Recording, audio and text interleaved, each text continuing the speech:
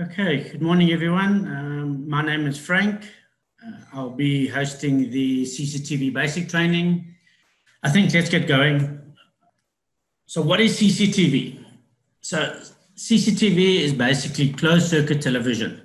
So also known as video surveillance, which is the use of video cameras to transmit a signal to a specific place on a limited set of monitors. This is different from your broadcast television, as the signal is not openly broadcast.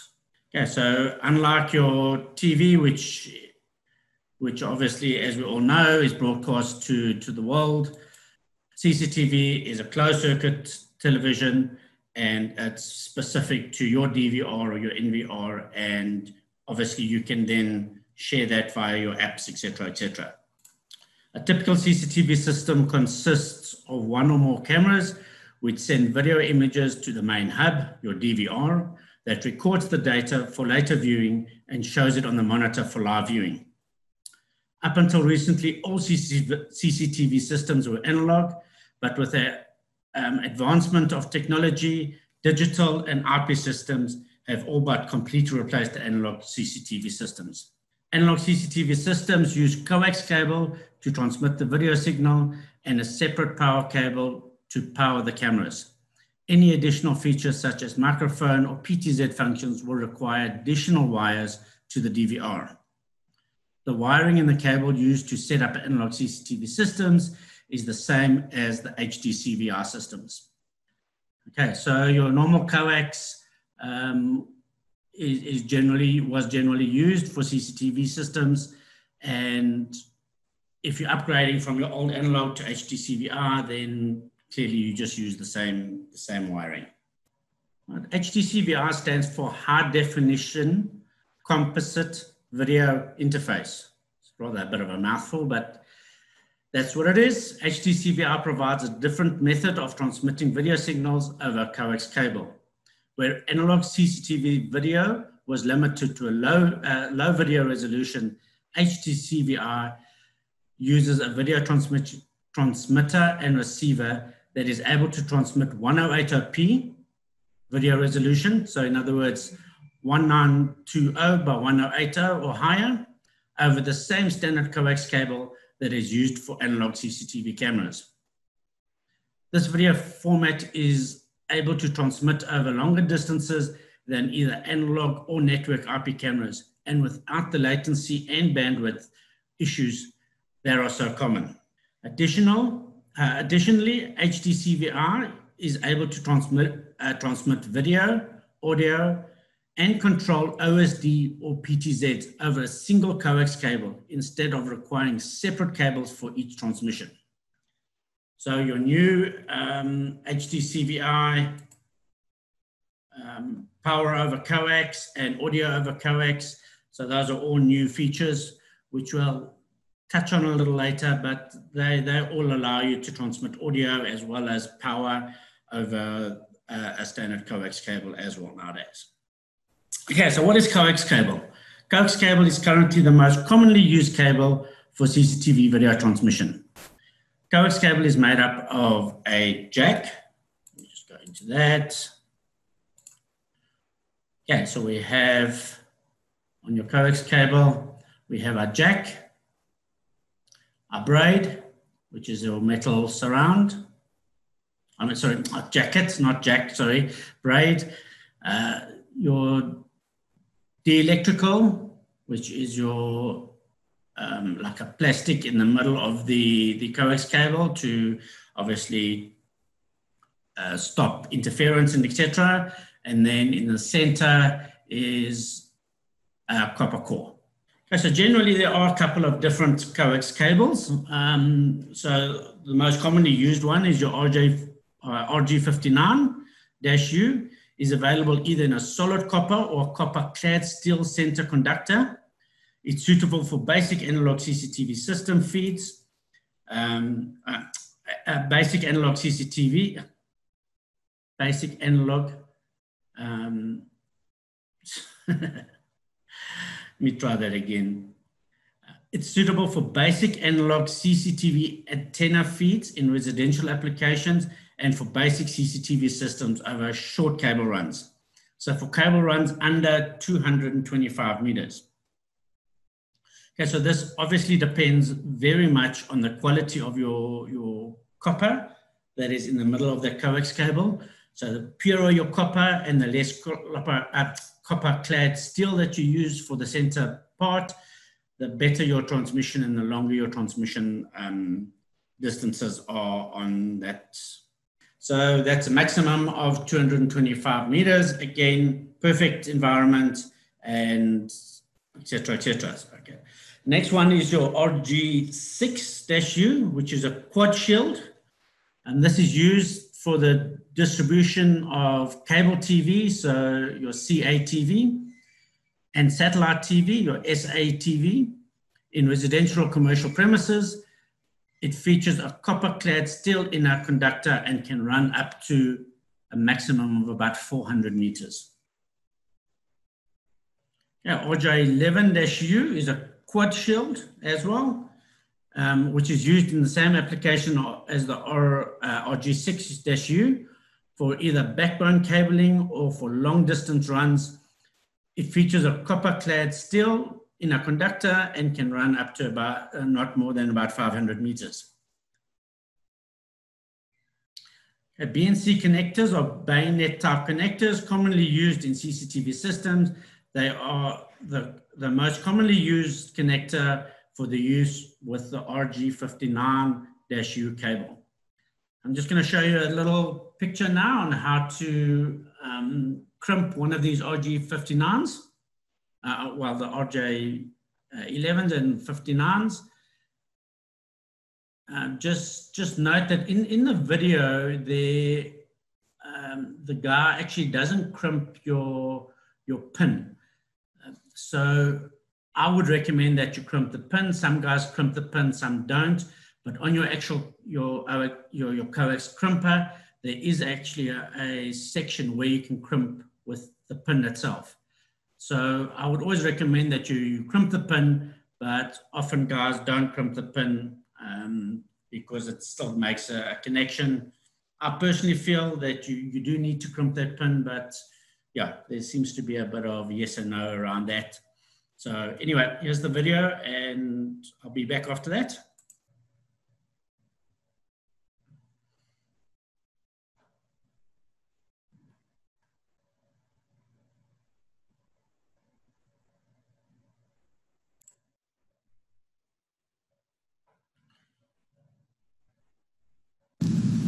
To crimp a BNC connector, first place the connector's ferrule over the cable. Then cut away the cable's outer sheath and pull back the copper braid.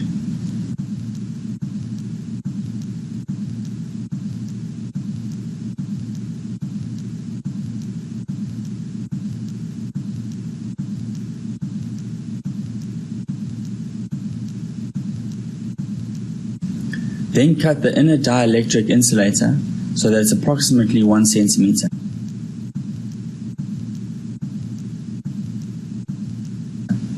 And trim the copper plated core to about 3 millimeters. Place the contact pin over the copper plated core and slide the BNC connector over the contact pin.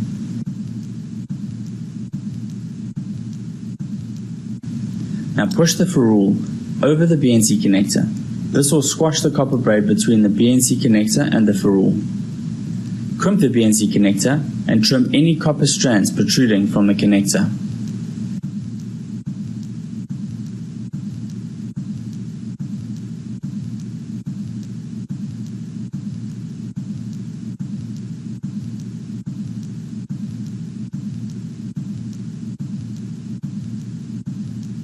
Great, so just before we continue from that slide, so it does take a bit of practice to do this BNC crimping. So I would suggest if you've never done it before, get a couple of pieces of cable and practice a little bit before you go on site and try and do this, because personally, I struggled when I first started with this, and it is very fidgety. But once you've got the hang of it, it's actually very simple. So it just takes a little bit of practice. So persevere, and it's definitely, once you've got the knack of it, it's actually very simple and very quick to do that, to do the crimping. Okay, then we go to our famous balance and UTP cable. So what is UTP cable? It stands for unshielded twisted pair. These cables are made up of pairs of wires which are twisted around each other. These are also known as, this is also known as a balanced cable. Okay, so UTP cables require converters, so balance in this case, to connect the video equipment to connect the video equipment. Some cameras may have built-in converters. A good UTP cable to use is a Cat5e. Each pair of cables can transmit one video signal or channel. Therefore, one UTP Cat5 or Cat6 cable can support up to 4 separate video signals.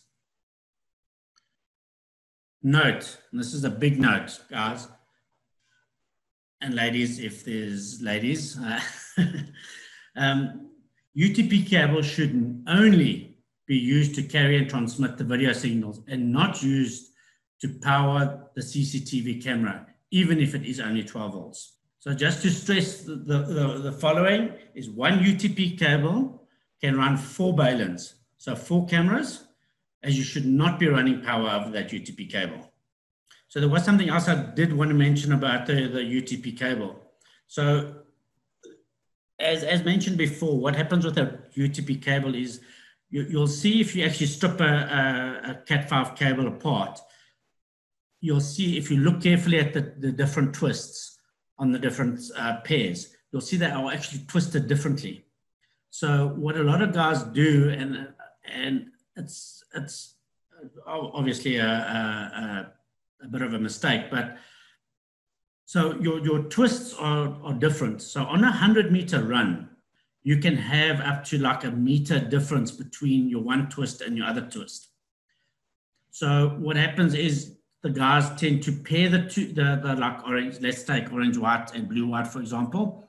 They tend to put them together and pair them, or they put the orange, white on the one pin, the orange and the orange white on the one pin, and the blue and the blue white on the other pin of your balan, which causes problems on your balans, because your video signal then actually lands up not arriving at your destination at exactly the same time.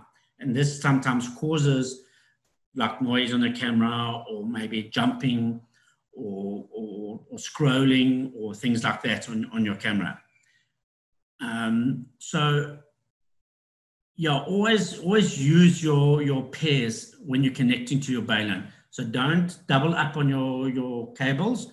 Just use your either orange, white or orange, or your blue, white, blue, or your green, white, green, or your brown, white, brown, and put those into your balan, and not, double up. So I know a lot of guys try double up, and then you have all sorts of funny things happening on, and it starts causing a bit of an issue. And again, I can't stress this enough, especially on the higher transmission cameras like your 1080p and up. Please, guys, don't run power over the Cat5, the UTP or Cat5 cable or Cat6 cable or anything like that. It's not designed for that, and it was never designed in that way. The use of balans was designed so you could get 4 cameras onto one cable, and then power run separately. All right. So what happens when you upgrade from analog to HDCVI? If you already have an analog system, you can easily upgrade it to HDCVI to get higher quality CCTV system without severe cost implications. So with that is a lot of your cost goes into doing the cabling, and that's because it's time, it's cable, it's setting up, and all those type of things. And when you upgrade from analog to HDCVI, it's a matter of replacing the DVR. Almost all HDCVI DVRs will accept both HDCVI cameras and analog cameras. To upgrade an analog system to HDCVI, just replace the DVR with the HDCVI DVR. You can still use the existing analog cameras and only change the ones that you want to the HDCVI cameras. Just a little note from my side is take note on how the cabling has been done for the analog cameras. If it is Cat5 and balins are used, if the balins are used, ensure that the power for the cameras is not running on the same Cat5 cable, as this could cause noise on your video, especially if upgrading to 108p or higher cameras. So like I mentioned before, running power with your Cat5 and balins can cause issues. So my recommendation is always to try and use your power racks, so your coax with power, especially if you're doing things like PTZs, etc. I've had a lot of issues with PTZs not operating properly over balins. Some of them seem to work, some of them don't. So the PTZ itself, the video all streams fine, but when it comes to controls, they tend to be intermittent. So if you're doing PTZs, especially the higher end PTZs, then I suggest definitely go for coax or even power racks. Just remember, we'll get to that a little later, but just remember to the restrictions on how far you can actually run your power, especially if it's a 12-volt PTZ. The other PTZs, the 24 and the 48-volt PTZs, do run AC, so that actually you can get a little bit more distance, but always recommended to try and get your power supply as close to your cameras as possible.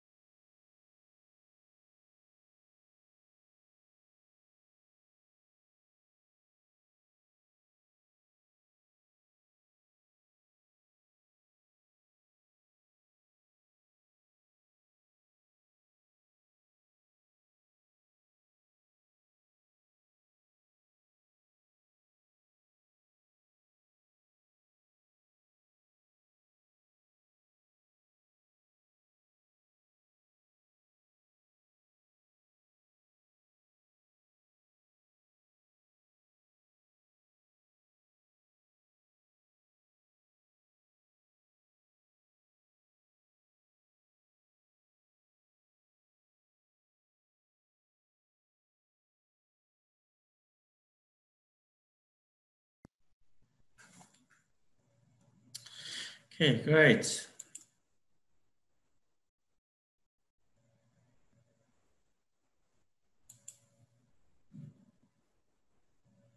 So wiring tips.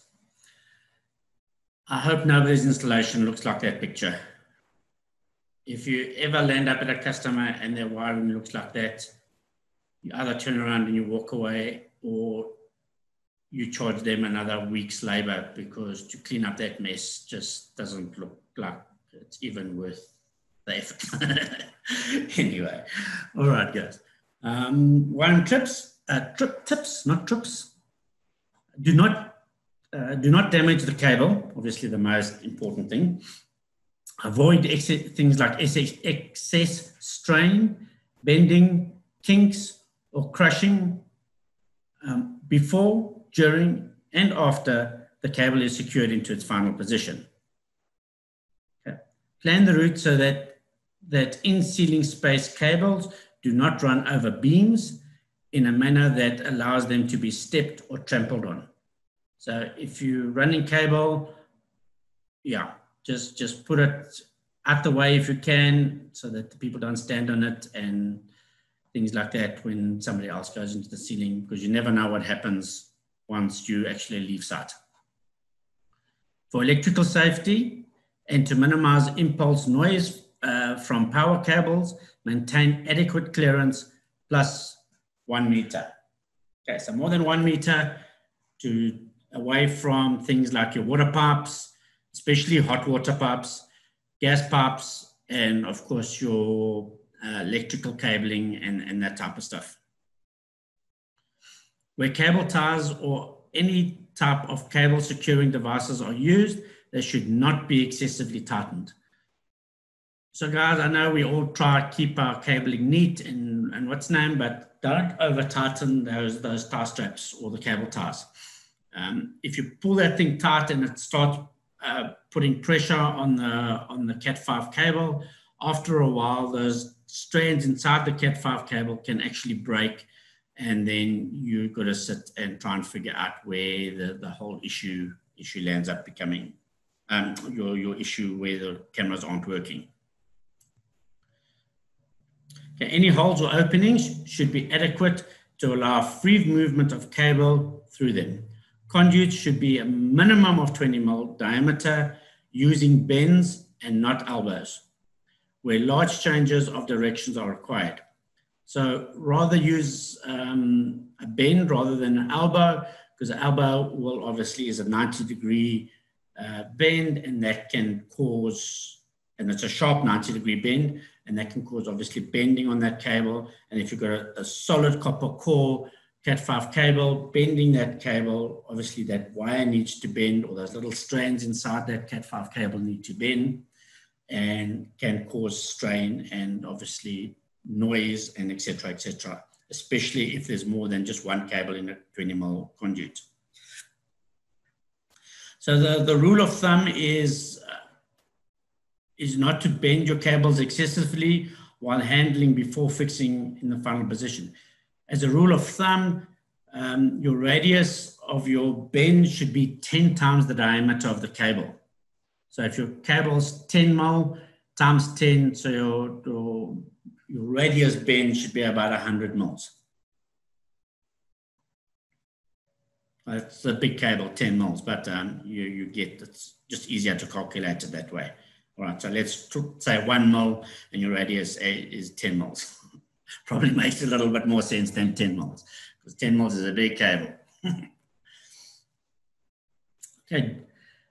Most importantly, I haven't seen it being done these days very much, and I don't think any of you installers actually do that, but it needs to be mentioned because it used to be a very common thing with coax cable.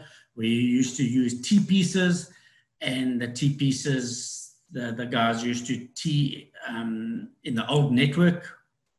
I'm giving my age away here, guys, but your old networking, you used to use T-pieces, and you actually used to T your coax cable from point to point, and you could go from one coax cable, put a T in, and go off to your computer, and then go across the same coax cable to the next T-piece and go off to the next computer, and so forth and so forth. So that's what we call basically stealing the signal.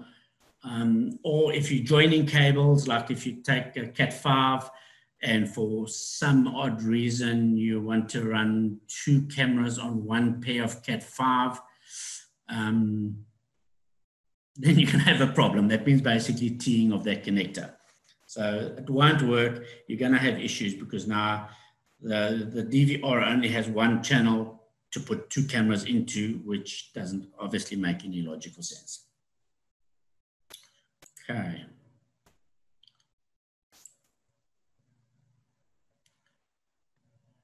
Okay, so here's a quick video on how to crimp our RJ45. First, place the RJ45 boots over the cable.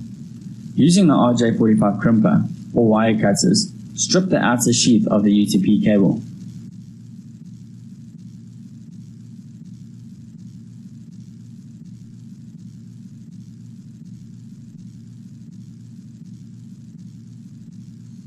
Untwist the paired wires and order them based on either the T568A or T568B wiring standard.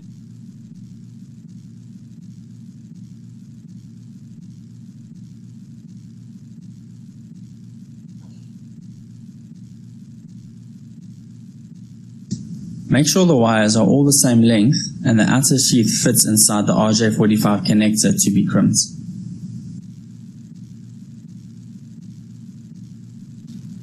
Slide the wires into the RJ45 connector and crimp it using the RJ45 crimper.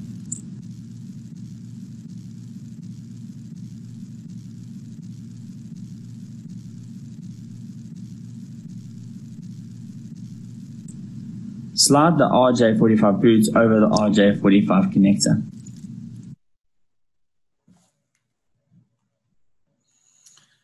Okay, great. So that leads us into the networking side of, or the Ethernet or networking side of the CCTV. As I mentioned, RJ45 crimping. So that is very much also, I think, a bit of an art to get it right and actually do it at any speed. Again, if you've never done it before, grab some cable, grab some RJ45s and a crimper and do a whole lot of crimping and get to know how to do it. Practice it. It is very fidgety, especially with us people that have got big hands. Those little wires, the way they're twisted and the right way of making up the cable is, you know, if it's either class A or class B, like I showed in the diagram earlier, it becomes very difficult and fidgety. And a lot of the times when you push it back into that RJ45, you land up, those little wires move, and then you land up obviously making up the cable wrong, and then you have all sorts of issues on your network. So be very careful, practice it, and then double check once you've pushed it in before you crimp it, double check to see that those wires are actually, the right way around and the right color codes before you crimp it. Because once you've crimped it, that's it. You can never take that, what's name, off. You've got to cut it, that RJ45 off. Once you've crimped it, that's it. You have to cut it off and throw it away. Once it's crimped, it's crimped. There's no way of uncrimping it again. So practice. The RJ45s aren't expensive. So if you haven't done it before, like I say, just practice a whole lot of cable until you become comfortable with it. Okay, so what is Ethernet cable? IP systems are wired using Ethernet cables, which consist of unshielded twisted pair, once again. And they obviously use your RJ45 connectors. These have a segmented length of no longer than 100 meters. A segment is a cable run from host to repeater or repeater to repeater. So from your DVR, for example, to your camera, cannot be more than 100 meters. That's standard UTP networking rules. So 100 meters is your maximum run. If you need to extend your camera, so say your camera is further away than 100 meters from your NVR, then you've got to do a repeater or a switch as such. So you can go from your camera to a switch, then you go out of your switch to your NVR. Again, from camera to repeater or switch can only be 100 meters, and from your switch to the camera, again, also 100 meters. So you guys are all sitting there going, yes, but the new DVRs, they can run further distances, but you need to, that DVR or those switches need to be the correct switch that you can extend that distance. But the rule of thumb for normal networking is maximum 100 meters from host to repeater or from repeater to repeater. Okay, a standard wiring scheme and color code. First, place the RJ45 boot. How did that start playing again? A standard wiring scheme and color coding. So like you saw that chart come up with Jared showing you how to crimp that cable. It's actually referred to as either a class A or a class B cable. So it's a T568B standard, which we just refer to as a class B, or your T568A, which we referred to as a Class A. So again, normally under your standard networking protocols, your floor cabling, in other words, your cabling from, from a plug, your wall jack to wall jack to switch is generally a Class B, and then your cabling from your wall to your PC or to your NVR or whatever is usually a Class A. But unless you're doing like huge installations and long distances, then it's not really. Class B is fine to use from point A to point B. So from your camera to your switch, from your switch to your next switch, and then back to your NVR. So Class B is really the most commonly used standard. You can use that, or you can use a Class A. Some people prefer the A, some people prefer the B. We're not going to get into all the nitty-gritties of that on this, but if you want to read up on it and you want to know more information, you've always got Google to go to. All right. Yeah, so code your Class A's and Class B's. I can't stress this enough. Please, if you're out there and you're doing cabling for CCTV, make sure that you stick to Class A or Class B cabling, whichever one is your preference. Do not make straight through cables. So when I say straight through cables, I mean, so orange, white, orange, blue, white, blue, green, white, green, brown, white, brown. So just straight without the twists and without the splitting of the pins and all that type of stuff. It causes issues. You lose distance. The reason they've got those twists and the reason they make the cable up like that is so that you can get your 100 meters. So I often have guys say, yes, but I'm only doing 10 or 20 meters, etc., etc. It might work now, but tomorrow I guarantee you it's not going to work. So stick to your correct Class A or Class B cabling, and you shouldn't have issues down the line. I've seen it do the weirdest things, especially on PoE, where it switches the camera on, and it switches the camera off, then it switches the camera on, and it switches the camera off. Or if it's not necessarily, even if you put power onto that camera, then the camera is online, then it's offline, then it's online, then it's offline. So doing that with straight through camera, not using Class A or Class B cabling, can cause issues and will cause issues in the future for you. Okay, so if you it's also important to take note of the green-white and green pair across the 3 and the 6 pin. So what I mean by that is take note that the green and green-white is actually split with blue and blue-white in the middle of it. Okay, so it's important to do it that way. Like I say, distance, reliability, etc., over the cable is very important to make up those cables in the correct way. Not only does it help identifying the crimping errors, but more importantly, the twist is used to cancel out signal crosstalk between pairs. So signal crosstalk is when you land up with noise over your cable, and noise is always a bad thing. So if you do get signal crosstalk, the signal coming from the one side does not match up with the signal on the other side, and then you get your camera switching on and off and saying online, offline, etc., etc. So like I say, guys, try and practice doing that Cat5. It is fidgety. I still struggle with it after all these years. I still struggle to, well, I don't say struggle, but it's not convenient, put it that way. Yeah, I've got big fat fingers, so it doesn't really help me trying to fidget with these little cables. So again, practice, as everybody says, practice makes perfect.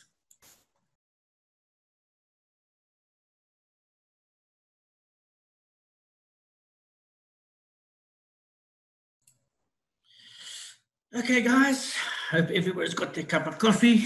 Definitely needed one of those. I had to run up 3 flights of stairs to go and get, because there's no coffee downstairs in our training room. Fun and games. anyway. So if I'm sounding out of breath, you know why that is now. All right, cool. I'm just going to play this next video. So this is our introduction to IP. So obviously the cabling is the one side of things, and now IP training is sort of another side of things.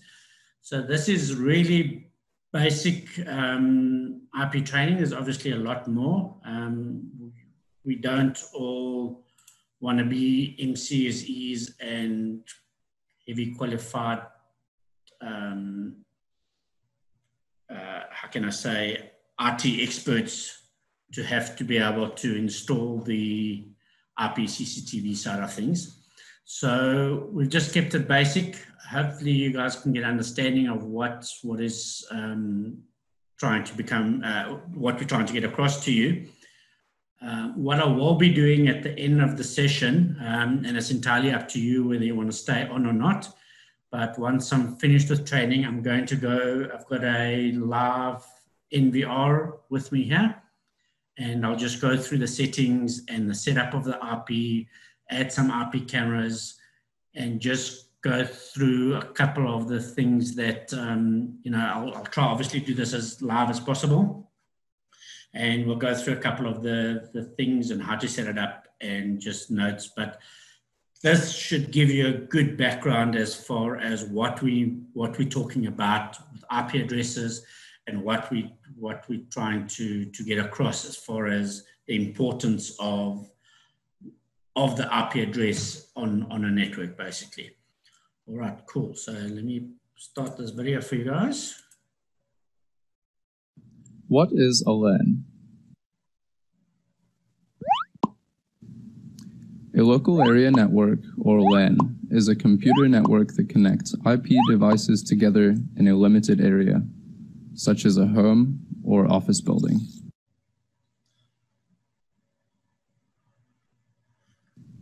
What is an IP address? An IP address is an address given to each IP device on a network that allows you to identify it.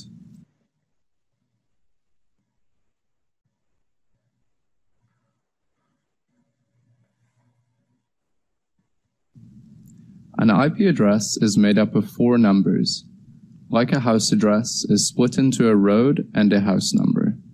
An IP address is split into a network and a host number.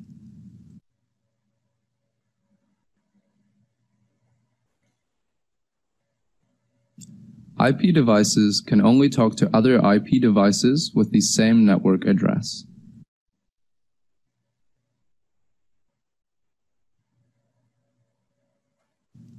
What is a subnet mask? A subnet mask determines which of the 4 numbers in an IP address are used for the network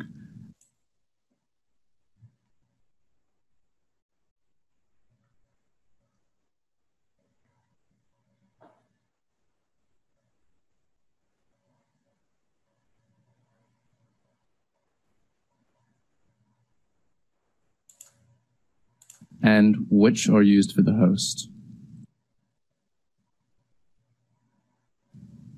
Think of 255 as the network marker and 0 as the host marker.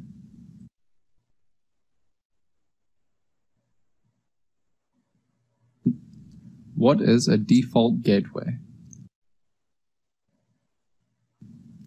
To connect to any device outside of your network, you must go through your default gateway.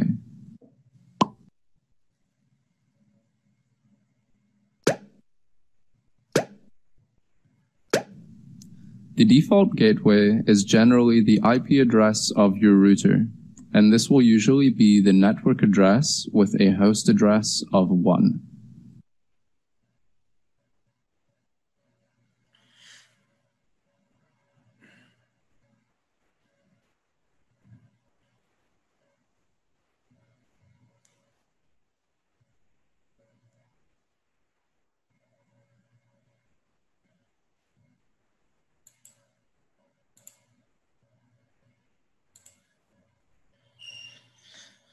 Okay. What is Whoopsie. Sorry, double clicked on that one. All right, great. So, like mentioned in that video, there's three aspects of your IP setup. There's your IP address, your subnet mask, and your gateway. So your gateway, again, is important if you're wanting your device to have internet access. So if you're wanting to, for example, connect via your remotely to your device via either your cell phone or via another network, then that's NVR or DVR needs to be able to have a gateway which will tell it this is where you will get your internet from. Okay. So what is IP? IP stands for Internet Protocol, a method by which data is sent from one IP device to another over a standard IP network. Each device on the network must have a unique IP address before it can communicate with other devices on the network. If a device has the same IP address as another, it will cause an IP conflict. So IP conflicts are a big problem on a network. It's almost like having somebody move into your house that you actually don't want to have in your house. And that obviously then causes a conflict. Right. So the same as your IP, it's basically an IP address squatting on another person's IP address. So it causes issues, and it can cause your device, which I'll actually demonstrate later on, to not be your NVR, for example, not to see your cameras if all the cameras are all and your DVR are all on the same IP address. That causes a conflict, an IP conflict. Just a note on that is that the DAHUA stuff does all come out with the same IP address. So the default IP address is your 192.168.1.108. So your NVRs, your cameras, and everything do come out with the same IP address. So it's generally not a good idea to just plug everything into your network and expect everything to start working.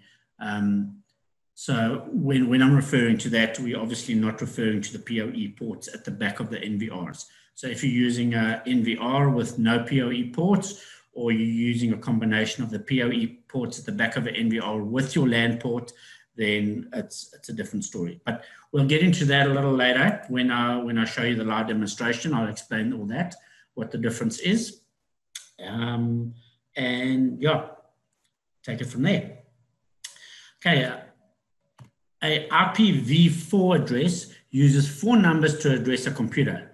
The numbers are always between 0 and 255 and are separated by a full stop.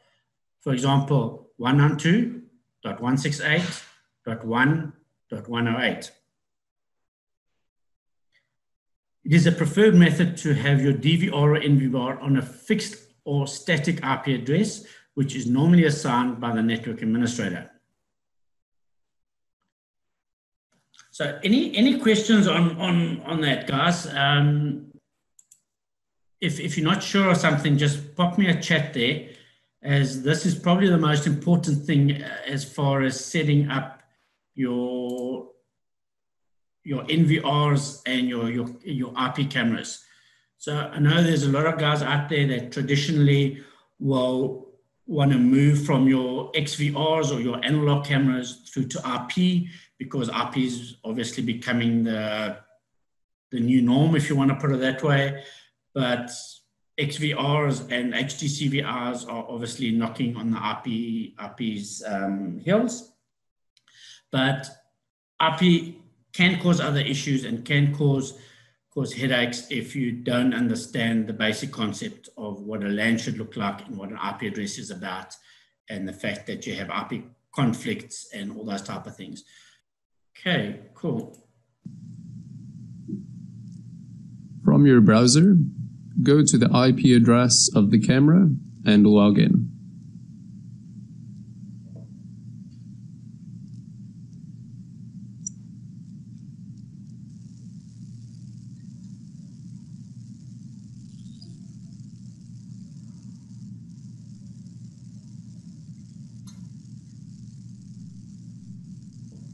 Select the Setup tab and select Network.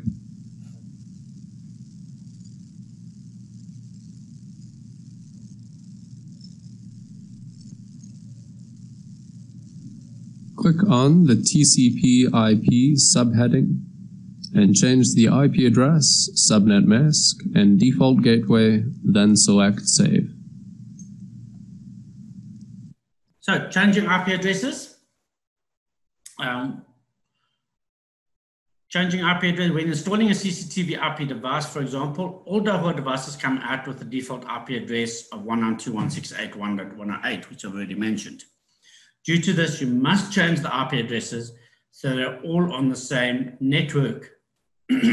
So they must obviously be on the same network. This can be done using the DVR, the manufacturer's config tool, or the CCTV device web interface. So multiple ways of doing it. You can either use what they call the config tool for Davo, your web interface, like Carl has shown you on the demonstration, or on the DVR itself. You need to ensure that all devices are in the same IP range, but have their own unique IP addresses, as explained in the previous screen.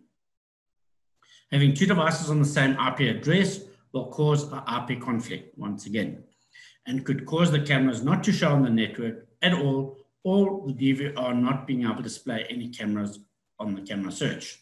Okay, it's also recommended to plug in one device at a time, configure its IP address, then plug in the next device or camera.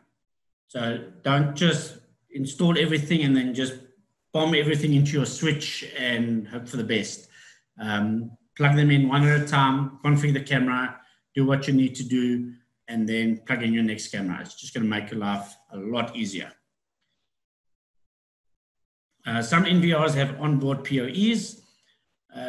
With these units, there should be no need to configure the IP addresses of the cameras. Just plug them in. As the cameras will get the IP address from the onboard DHCP server. Okay, so your NVRs have some of the NVRs, let's put it that way, have onboard PoEs, and the IP range of those onboard PoEs is obviously different to your LAN port. So your LAN port and your PoEs actually work independently, and they are then bound inside the NVR to be able to display them all on one NVR. Okay, if you are remotely connecting via your LAN port, so via the internet to your LAN port, you cannot talk, let's say you cannot talk or connect to your cameras directly. You've got to go via the NVR, and then the NVR will link you back to those cameras. So you can't, for example, put in the IP address of the camera if you're remotely connected, put in the IP address of the camera and expect to connect to the camera. It's just not going to happen. Okay, but I'll show you that once we do the live demo, and we can go through that if you guys are not sure what I'm talking about. Okay, cameras. So there's different types of cameras. We'll start off with a box camera. So this over here is your typical box camera. Box cameras are versatile as they can be mounted inside a building by using a simple bracket, or outside by adding a weatherproof housing. Box cameras require a lens to be attached to them, which generally have to be bought separately. But this allows you to choose the best lens for your needs. So the box cameras can come out with some really nice lenses. So you can really look, quite far with these box cameras. But I find, the box cameras don't get used as much anymore, simply because the technology in your other cameras nowadays has sort of moved on, and you do get some decent, how can I say, decent zooms and that type of stuff off your normal other cameras. This lens may be a long focal length lens, which the subject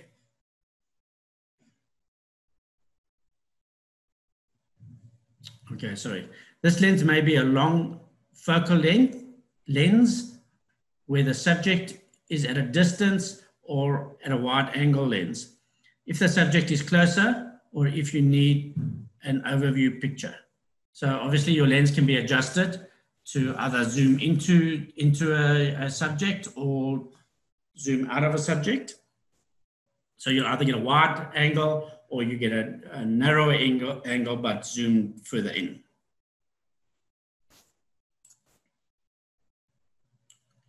A varifocal lens can also be used, which allows you to manually adjust the zoom level and the focus level. If it's a manual adjustment, you've got to do the zoom and the focus to get closer to obviously get closer to view your objects. Box per cameras are becoming less and less popular, like I mentioned, due to the cost and the variety now found in the bullet and the dome cameras. Okay, so jumped the gun there a little bit, but yeah, I'm sure you guys get the drift. Okay, the other thing with box cameras, you'll notice that the box cameras don't have IRs. So some of the box cameras, you can get a housing with the IRs on it, but just be careful that that box camera is actually compatible with the IR and can accept IR light and switch obviously to black and white. So the traditional box cameras that I know generally don't have, and you can't see at night. So they don't have the facility to actually utilize the IR light and be able to see at night. So there's a bit of a downfall in some of them, but there are newer ones that obviously they come in their housings with the IRs built into their housings, and then the camera is obviously compatible, and you can get, like I say, get some really nice zooms on those cameras. Bullet cameras, this is your traditional bullet camera. Obviously, you get the smaller ones and then you get the bigger ones, just all depending on what the functionalities of that bullet camera is. Bullet cameras are discreet, affordable, and usually come with a built-in weatherproofing. So there is no need to buy a separate external housing to protect them. This cuts down on installation time and expense. The bullet cameras, because of its size, is also less abrasive and regular cameras, allowing you to semi-convergently maintain surveillances without the need of hidden cameras. Sure, okay, that was a bit of a mouthful. So basically what they're saying is the cameras are quite small and you can sometimes hide them away and not really in your face as such. Unlike your box cameras, which has got a housing now and is like really there and known. Sometimes it's a good thing, sometimes it's a bad thing, but anyway, that's entirely up to you and what the customer's requirements are. So dome cameras, which is this type of camera here, again, also different sizes, different functions. For example, this one here is what they call a vandal-proof dome. So if you smack this thing with a hammer, apparently it doesn't break. I've never had the opportunity to actually test it, but apparently they're supposed to be vandal-proof. Nobody's given me a camera to actually test it, so I don't know why, but anyway. So yeah, dome cameras are popular because they can be installed discreetly on a wall or a ceiling with all the cables hidden within the casing and the ceiling. Unlike box cameras, dome cameras come with a built-in lens, usually one of two types. So basically what I was saying is the dome cameras come out with two different types of dome cameras. You've got a fixed lens and you've got a focal lens. A fixed focal length lens where the view cannot be changed, or an adjustable varifocal lens where small adjustments to the view angle can be made to get the required view. So zoom in, zoom out.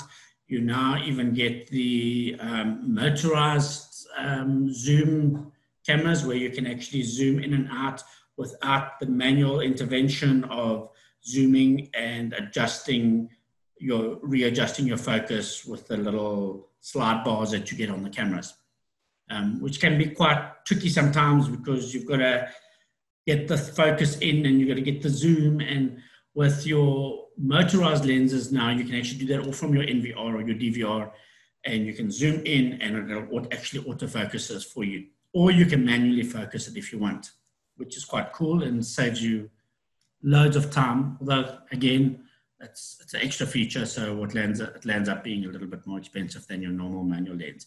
But I think for the cost differences, often your lay-by is more expensive than the cost difference between a motorized lens and a manual varifocal lens. Okay, the varifocal lenses are not normally more than about 12 millimeter, so domes are generally not used when you need to zoom in close to an object to see small details, like a person's face at the entrance point or to view a vehicle license number plate. So the domes have come a far way, but there's still limitations on the domes. So just keep it in mind, make sure that you obviously are going to see what you want to see if you're going to be installing a dome. Okay, speed domes. So this is generally what a speed dome looks like. So your speed domes is also known as a PTZ. So in some cases you want to be able to zoom in far, be able to look at different positions. This is where your PTZ comes in. So PTZ stands for your pan, tilt, and zoom. So as in the description of PTZ, your pan allows you to pan across left and right. It allows you to tilt up and down. And it obviously allows you to zoom in. And generally, most PTZs these days are autofocus. So as you zoom in, it focuses automatically. So there's new technology now, which as you're zooming in, the camera is already autofocusing on your picture. Whereas the old PTZs, what used to happen is you used to zoom in, then the camera, once you're finished zooming in, the camera then decides, okay, now it needs to focus. So it takes a second or two to focus, and then obviously focuses into the position where you've stopped. Whereas the new PTZs, as you're zooming in, it's already focusing and it's keeping everything into that focused area so that everything looks clear all the time, not only once you've finished zooming in, which is cool technology. And obviously as things move on, these type of things will improve. So these cameras can also be controlled remotely. So you can either control them with a joystick, a keyboard or joystick, if you want to call it that way, or you can control them via your DVR or NVR. So you do get HDCVI PTZs as well as your normal RP PTZs. So both ways, your HDCVI can be controlled by the DVR. As far as I know, you can use the joystick, but the joystick actually connects to the DVR and then controls your PTZ from there, which is not greatest. I feel it's a little slow. But your RP PTZ, you can put a joystick directly onto your network, and you can control your RP PTZ directly from your joystick, as well as controlling it from your NVR. HDCVI, your controls can sit on, you can even have controls on your remote desktop, so you can, using Smart PSS or your cell phone app, GDMSSS, you can use that to control your PTZs as well, which is quite cool. Okay, so that's pretty much as far as the different types of cameras go. Okay, so what is resolution? Resolution obviously is a big thing. You have your different resolutions. Where we've all traditionally come from is your analog, which these days, if you compare analog to the quality of cameras that we get these days, is just completely chalk and cheese. You know, your good old days of having this view of just a pixelized face is pretty much gone. Not totally gone, obviously, because it really depends on the amount of pixels. which we'll go into shortly. Okay, one of the most important aspects of a camera is the resolution that it can offer. A camera's resolution is determined, the camera resolution determines the amount of detail that can be seen in the image. The advantage of using an IP camera over an analog camera has always been the ability to provide a much higher resolution than the typical analog cameras, although the gap is now being closed by the HD analog solutions. Resolution is measured in pixels and often abbreviated to megapixels or MP. Okay. 1 megapixel is equivalent to 1 million pixels. The higher resolution is often preferred, but there are drawbacks. As the higher resolution video stream will require, my goodness, I've got a mouthful of teeth right now. Okay, as the higher resolution video stream will require greater storage and bandwidth, and typically low light performance will begin to suffer. Okay, so the higher resolution, the more bandwidth you're going to be using, the more hard drive space you're going to be using to be able to save that footage. And the lower your lights, obviously, the more it's going to actually suffer in the performance of that camera. Although these days there's a lot built into these cameras, like your your low light compensation, your highlight compensation, your IRs. Now we've got the new color night cameras. So, but all this is technology built into these cameras nowadays to make the video look better. Okay, but the baseline of all of this is really your megapixels and what they can display, and the higher the megapixels, the better the picture quality. Okay, it also boils down to the fact that, you know, with 4K coming out and that type of stuff, it doesn't help having a 4K machine or a 4K camera and then having a HD TV. So if you're going to have a 4K DVR and 4K cameras, make sure that you've got the 4K TV to support the back end and obviously be able to display that 4K resolution.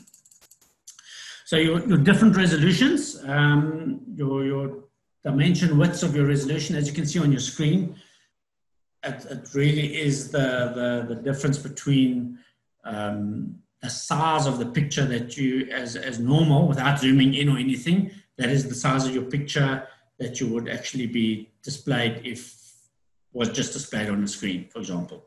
So your 1 megapixel has got a width of 1280 by a height of 720. Your 1.3 megapixel, which is not very common, is 1280 by 1024. The 2 megapixel, which is probably the most common camera nowadays, is 1920 by 1080. And then you go to your 4 megapixel, which jumps to 2688 to 1520. So you can already see your height and your width of your cameras, as you can see in the demonstration on your screen. As you go up, the quality is the same, but the picture is bigger. So your pixels are obviously a heck of a lot more. So you can actually display a bigger picture at the same quality as you know, your entry-level camera, your 1 megapixel and your 4 megapixel. So the more definition you can get, so the bigger the picture you can get, the more pixels, the clearer your picture is at the end of the day. So you go right up to an 8 megapixel, which is a width of 3840 to a height of 2160. So now you're starting to play in the 4K arena. So yeah, again, make sure your screen itself can actually handle the 4K and be able to display it. Like I say, it's pointless having a DVR that can display 4K with an 8 megapixel camera and you've got a normal HD screen. All right. Okay, just a couple of basic camera features. So most cameras these days do have these features already built in. Obviously things like your PoE and IVS is specifically around the IP cameras and not necessarily HDCVI. But HDCVI does have some of these features built in. Okay, so infrared is obviously for IP and HDCVI. Infrared security cameras have the capability to capture video in low light and even total dark environments. Infrared cameras or IR cameras have IR LEDs positioned around the outer edge of the camera lens, which gives the camera its ability to see in zero light.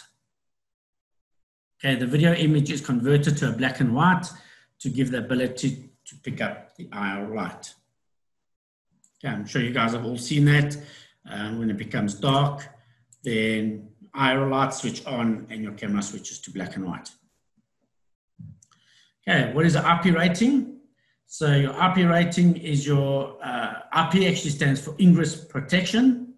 So your IP rating, when we talk about IP rating, we're talking about weatherproof rating, not your internet protocol.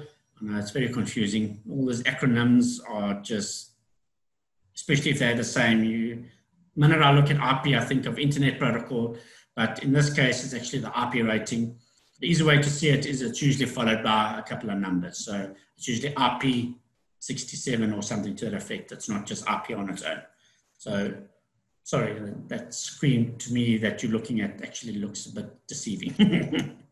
Anyway, let's carry on. IP ingress protection in this case, ratings are used to define the level of sealing effectiveness of electrical enclosures against intrusion of foreign bodies such as dirt and moisture. The IP rating consists of 2 digits, the first indicating the protection against objects or dirt, and the second indicating the protection against moisture.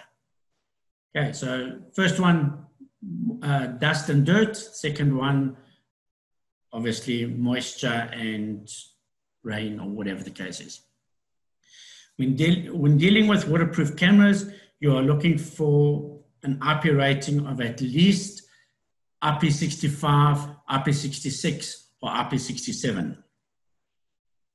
The leading 6 means the camera is protected against harmful dust, and the second number indicates the following. So if you've got an IP65, so that it's, 6 means that it's protected against dust.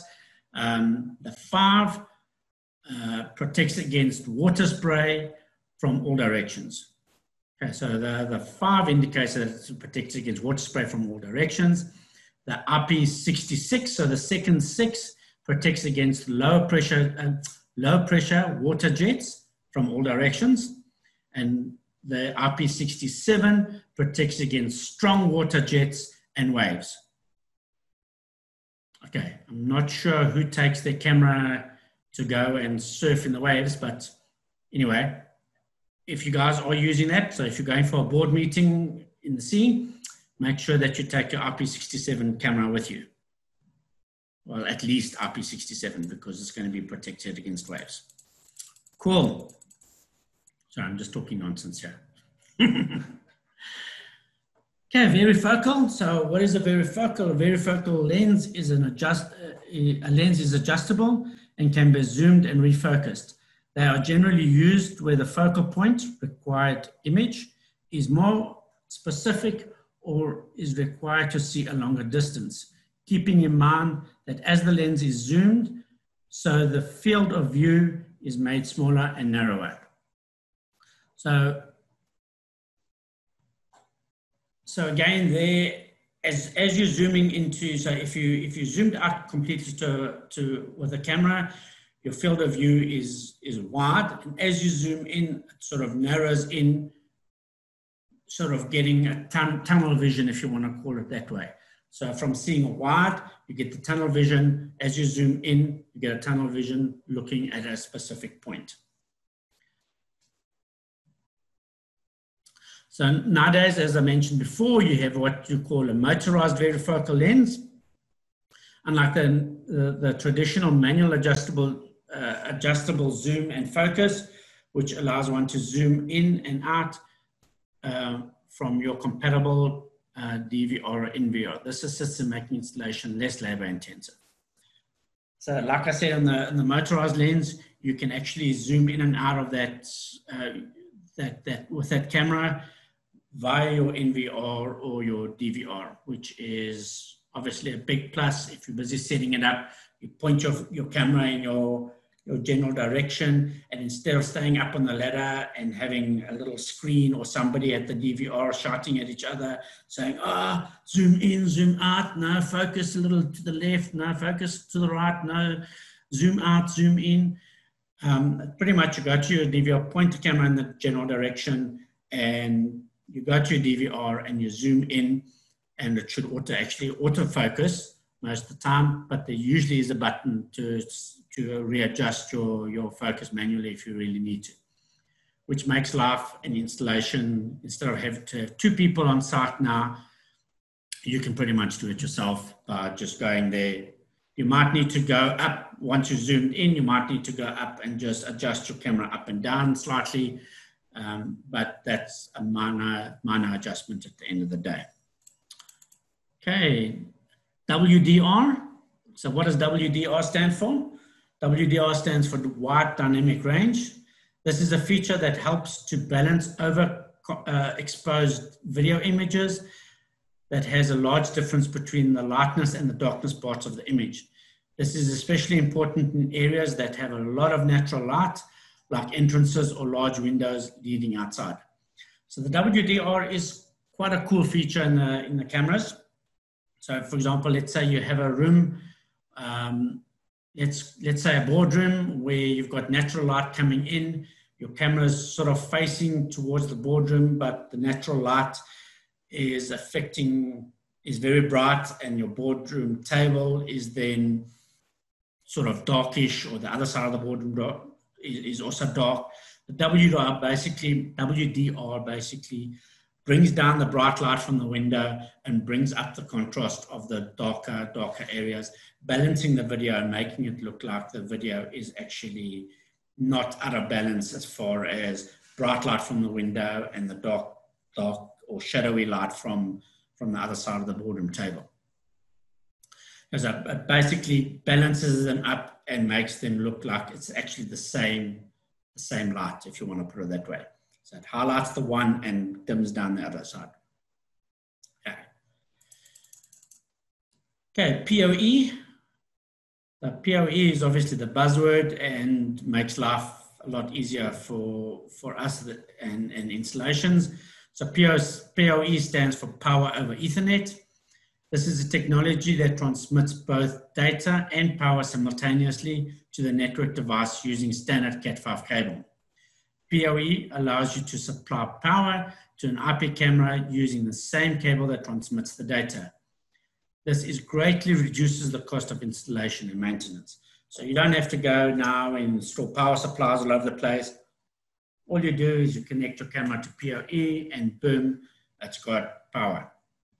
So just keep in mind, guys, maximum 100 meters. So if you are further away, the camera is further away and you need PoE, then go from your DVR, you go to a normal switch. From the normal switch, you can go to the PoE switch, and then you use the PoE ports on the second switch to actually power your cameras with. Okay, but so RVS is also a buzz with the new cameras these days. You've got smart RVS, or what they call intrusion protection. So that is basically the identification of or the identification between a human and a vehicle, but using the RVS protocol. So using RVS basically covers. All right, let's start off with what RVS actually means. RVS is Intelligent Video System, is the technology available in the newest IP cameras. RVS features include the tripwire, intrusion, abandoned objects, missing objects, and scene changes. So the way this RVS really works is, so for example, let's say you've got a tripwire setup. Let's start off with a tripwire. So what you do is you use your tripwire, draw a line over the screen, and only once somebody actually moves over that line will it trip. So you don't use things like motion detect, whereas motion detect generally will look at a scene, and if there's any form of motion, whether it's a leaf or whether it's a shadow or whether it's whatever, it will then trigger that movement and obviously record it or set off your alarms or whatever you got that set up. So tripwire defines that a little bit more. So tripwire allows you to define an area. So only once a person or something moves over that tripwire or crosses that tripwire, so a vehicle crosses a tripwire, you can have it strung across the street. So as soon as the vehicle crosses a tripwire, it will start recording or sending off your alarm or doing whatever the case is. So intrusion is a little bit different. So intrusion is you would draw a block on your screen, and once something moves into that block, so moves in or out of that block, then that will then set off your intrusion area. Okay. Your abandoned objects is also you'll draw a block on your screen, and if an object is there for longer than a certain period of time within that area, it will then say set off an alarm and say there's an abandoned object. This nice to use in, for example, things like airports where maybe a suitcase or something has been left there for more than 5 minutes. It will then set off an alarm in the control room and say, hey, there's an abandoned object, call the dogs, call the cats, call the alarm response, call everything because we think it might be a bomb or something like that. So that's what an abandoned object is. Missing object is exactly the opposite. So it will detect you obviously draw a block again. If there is for example, let's say a laptop on a table or whatever, and it's looking at that laptop, suddenly that laptop disappears. Magically, no hands, no nothing, it just magically disappears. That'll then become a missing object and it'll obviously set off the alarm, etc. So, and the last thing is your scene change. So it'll look at a specific scene. Obviously, it needs to be a static scene and not a movable scene. So you can't have trees and all that type of stuff. It'll be more for internal. As soon as that scene changes, then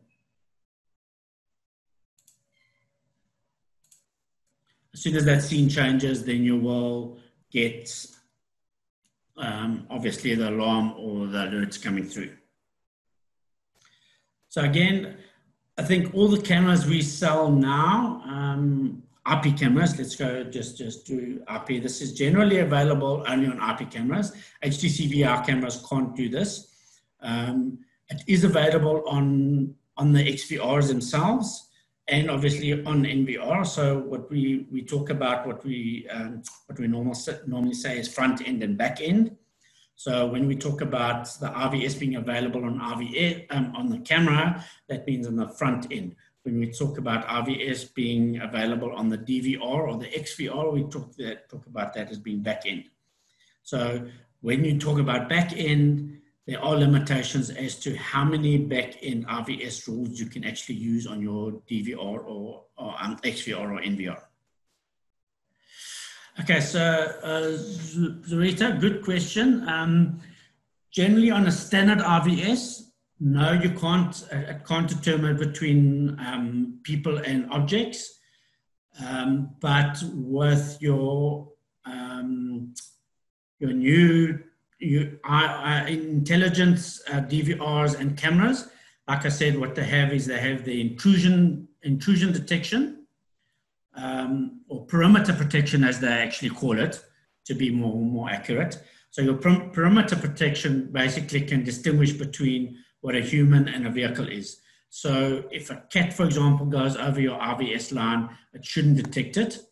But if a person or a vehicle goes over it, then it will set off that RVS trigger or whatever the case is. So yes, it's getting there. Whether it's 110% at this stage, I doubt. But the nice thing about the new intelligent cameras and that type of stuff, They have what they call a learning algorithm in them, and that can allow the DVRs and the cameras to actually learn and to understand a little bit more. So as the technology moves on, you know, they will understand more as to the difference between a human figure and, for example, a cat or a dog. So generally cats and small dogs are usually not an issue. It just becomes a problem if a dog, for example, jumps up on you and that size image becomes becomes the same as a human figure would look like. So large dogs and humans can look the same. Also wild animals, we often get the question, you know, on game farms and that type of stuff. That becomes an issue sometimes because if you have a lion that's almost the same size as a human crawling, or even bigger, if you want to put it that way. So yes, it's getting there as far as getting more accurate, but at this stage, it's really your perimeter protection is a lot more intelligent than your standard RVS. So standard RVS will still trigger if, let's take my camera at home. So I have RVS set across my road, but I still do get triggers when the sun is shining from the one direction and the shadows actually move over that RVS line. So I do sometimes get triggers like that, but it's a lot less than your normal motion detect. So again, you can actually set your RVS parameters to become a little bit more, let's say, what am I trying to say? A little bit more accurate in a way that you can actually, with RVS, you can actually set the size of your object that you want to only detect. So you have a minimum size and a maximum size. So if you set your minimum size bigger than the cat that would walk over your tripwire, then it won't obviously detect the cat every time it walks past the tripwire. But if you have a larger dog, then it will obviously set it off. Or if you have a human that crosses it, then it'll obviously set it off because your minimum and your maximum sizes can be set with RVS. So that is a nice feature as far as RVS is concerned, is that you can actually have that minimum and maximum size. But also important for your perimeter protection, that also provides you the feature of having your minimum and maximum size. So I hope that answers your question. A bit long-winded, but I think you probably get the gist of it. So yes, the advanced RVS or the perimeter protection RVS or should be able to distinguish between a person and a vehicle, or a person and you're moving trees and that type of stuff, or a little cat or something like that. So, right, we go back to our HDCVI and our balins. So balins are used when you want to run a UTP cable in place of a standard coax cable. Depending on the manufacturer, you can connect your UTP cable directly to the balins, or you may have to crimp an RJ45 connector. So again, these specific ones that we're showing here, you'll see that actually RJ45 connectors in. The ones we showed earlier, where Jared was demonstrating the connecting of the balins, that was just straight balun connected to the Cat5 cable. With this specific ones, because they actually run power over these balins as well to give you the longer distance, they actually need your RJ45s to be crimped on and your cable to be made up again as Class A or Class B. Right, so different types of balins, but pretty much you get your same result, maybe over longer distances on the balins. Okay, so there are two main types of balins. You've got your passive balins, which do not require power and can support cable lengths up to about 400 meters. Check your distance on your specification sheet. As with most balins, the higher the resolution of the camera, the less distance you can run with the cable. So important note there, guys. Check that spec sheet on your balins. You will see as you go up in your resolution, the distances that you can use that balun with actually start coming down. So if you're using a 720p camera, then you'll probably get your 400 meters. If you're using a 1080 camera, it can drop down to about 250 meters.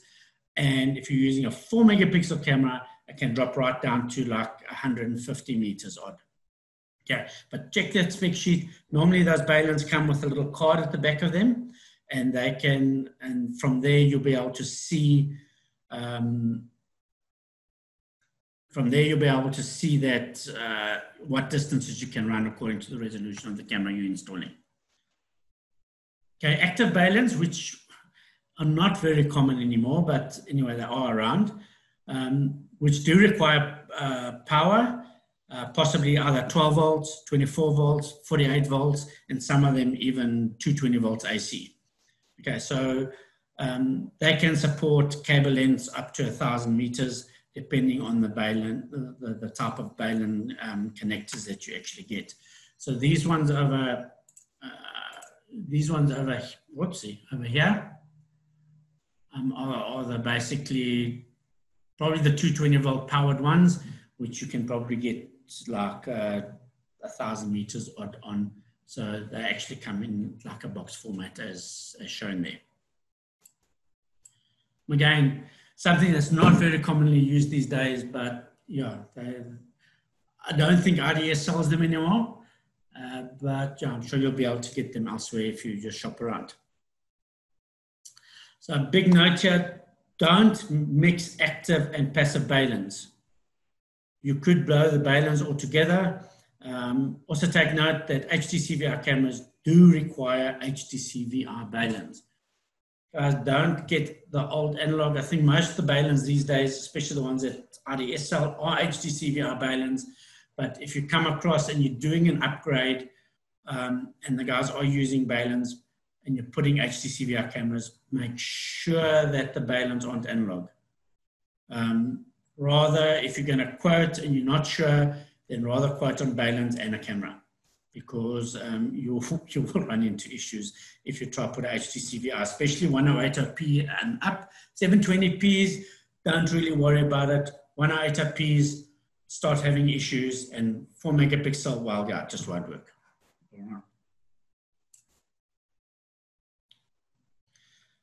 Okay, so what is a ground loop isolator? As you can see, that video is not my internet that's breaking up like that. That is the actual video of what you can, the type of noise that you can get over your cameras. And you can see the flashing and the sort of lines that are going up and down the screen. I hope you guys can see that. So that is just to show you guys what interference you can get on your cameras, and that a ground loop isolator can actually resolve that. Okay, ground loop isolator, a ground loop is caused when an unwanted electrical current flows down the CCTV cable, resulting in a difference in ground between the DVR and the camera. A ground loop isolator should be installed in line with the video cable at the camera side. You will need to install a ground loop isolator for each camera that seems to be affected by the ground loop. So if you're getting something like that, or you're getting your scrolling screen, or you're getting like lines that are running from the top to the bottom, or vice versa, or you're getting like flashes like it's showing in the video, or you're getting waves, those could all could be to do with the ground loop. It could also be to do with if you're running power over your Cat5 cable. Okay, so either you try and install a ground loop isolator. If you are and you can't get power in any other way, and try installing a ground loop isolator. It should smooth out the video. Otherwise, just try to bring your power supply closer and actually run it on a separate cable. Okay, surge protection. Electrical surge protection can damage CCTV equipment and needs to be protected. The most common cause is lightning. However, can also be caused by high voltage power surges, high voltage power cables running next to your CCTV cable. While there's nothing we can really do to protect our equipment against direct lightning strikes, a surge protector can protect you from nearby strike or power surge that would usually damage your CCTV system. So if you have a direct power lightning strike, the chances are, even with lightning protection, it's going to fry your equipment anyway. But generally, yeah, if it's nearby, or the surge protection these days are very good and should actually protect your equipment if need be. Surge protection only works in one direction, so it will only protect the device if that it is attached to. If you want to protect both your camera and your DVR, you will need to use two surge protectors, one on either side of the cable. Okay, so if you wanted to protect your DVR, your surge protection is obviously on the DVR side. If you wanted to protect your camera, then your surge protection is on the camera side. If you wanted to protect both, you need two surge protectors. Okay, power supplies. Although CCTV cameras do not use large amounts of power, consideration does need to be taken on the type of cable used, as small changes in your power will affect the video image. Most CCTV cameras use a 12-volt DC, and even a small lower voltage, example, a drop of 1 volt to 11-volt DC is a drop of more than 8% and can cause negative effects in the video image quality. It is best to use a cable of at least 0.5 millimeter or thicker, and needs to be a copper core. Like your 0.5 flex ripcord, like your 0.5 ripcord. Do not use UTP cable to send power to the cameras. Please, guys. Firstly, it's not thick enough, so it's not as thick as the 0.5. And secondly, most your UTP cable is copper clad. So it's not a good copper. It's a mixture of copper and aluminium and some other steels. I don't know the exact how they make it up, but that's why they call it a copper clad. So as soon as you start taking the copper out of a wire, that wire becomes less conductive, if you want to put it that way.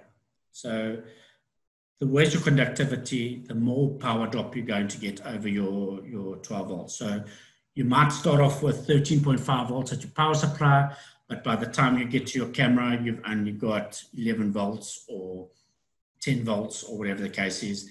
And then you start having issues with things like your IR is not switching on, your camera switching on and off, things like that. So if you then measure the power there with your IRs on, you see that your power is below 11 volts. Okay, so that's basically what happens when you're not using, when you don't have sufficient power at your camera side. Okay, so DC voltage gets lost, if you want to call that, very quickly on long cable lengths. So 40 meters and longer. So if you're running 12 volts on 40 meters, that's pretty much the maximum that we would even suggest, even with your 0.5 mil copper core cable. So 40 meters, not longer than that is probably you're going to start getting power loss. It is therefore recommended to install a power supply closer to the cameras. So closer than 40 meters is probably your ideal. Cameras use a lot more power when the infrareds are switched on. If your camera starts acting strange or switching on and off at night but works fine during the day, it is a good indication that your power supply is not sufficient. Okay, so when we say power supply not sufficient, the power at the camera is being lost across your power cable somewhere along the line. Okay, guys, we're almost finished.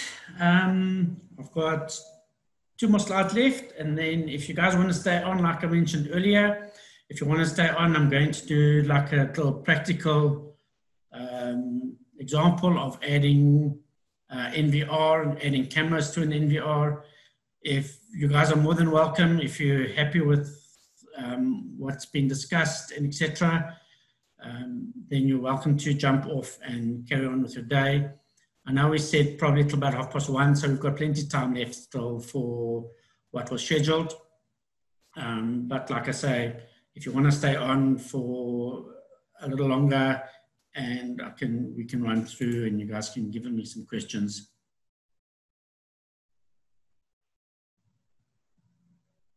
Okay, so Marcin's asked a question: what is the difference between a DVR, NVR, and XVR? So DVR basically stands for a digital video recorder. So when people refer to a DVR, it basically encompasses anything that's a digital video recorder. So a digital video recorder is pretty much, the definition there is that it's digitally collecting that information and storing it to a hard drive. So if somebody refers to a DVR correctly, like Christensen says, it can refer to a DVR, it can refer to XVR, or can refer to NVR. So DVRs are generally, the old traditional thing was that DVRs were the old analog things, but the analog actually gets converted into a digital. So when somebody talks in general about a DVR, it's really just a digital video recorder. So it's recording it to a hard drive or digitally taking your video and storing it. NVRs is a networked video recorder. So a network video recorder is obviously only for the networks. And the XVR is actually not quite sure what the X stands for, but it's anyway, it's an X video recorder, which includes your analog, your HDCVI, your AHD, your TVRs. So XVR can recognize all those different formats. And can also recognize IPs. So XVR is, the X, I guess, just X includes everything. It doesn't exclude everything, if you want to put it that way. So yeah, your XVRs, but DVR basically encompasses all of them as such. So your XVR is just the indication that your XVR can do analog, HDCVI, TVI, AHD, as well as IP cameras.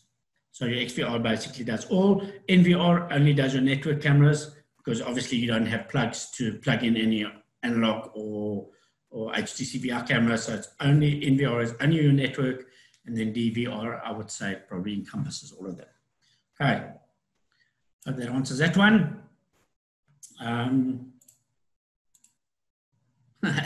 Yeah, okay. Marcin, thanks. XVR equals NVR plus DVR. Yeah, okay. So, yeah, like I said, XVR can take both IP and analog and all the different formats. That's why they basically refer to it as an XVR. So, yeah, okay. Okay, so what is the NVR and DVR? What is the DVR and NVR? Well, here we go. We go right into it. So DVR is a digital video recorder, or a network video recorder as an NVR is the device or software that records video pictures digitally onto your hard drive, okay, which I originally said. DVR and NVR generally come in a 4, 8, 16, or 32 channel, even up to 68, and now IPs are even doing 128 channels, which is, yeah, a lot to display onto a screen. This is the maximum amount of camera channels allowed on the DVR or NVR.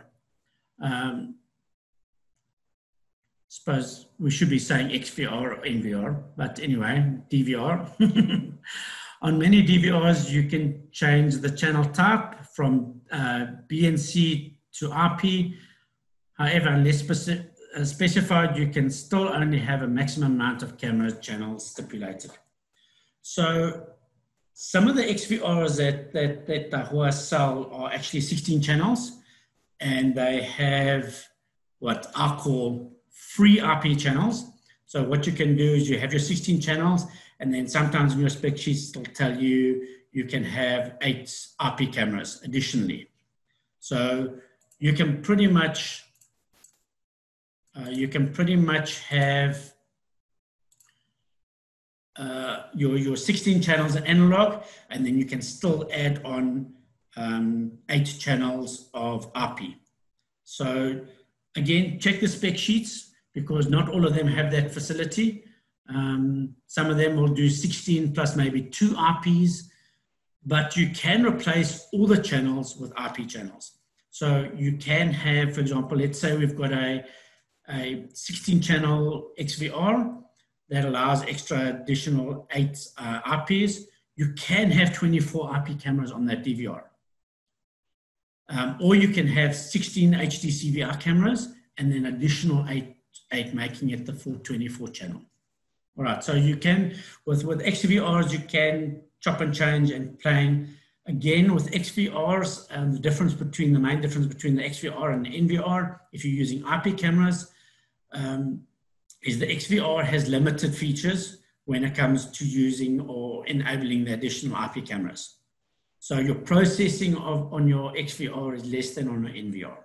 So if you're doing a full set of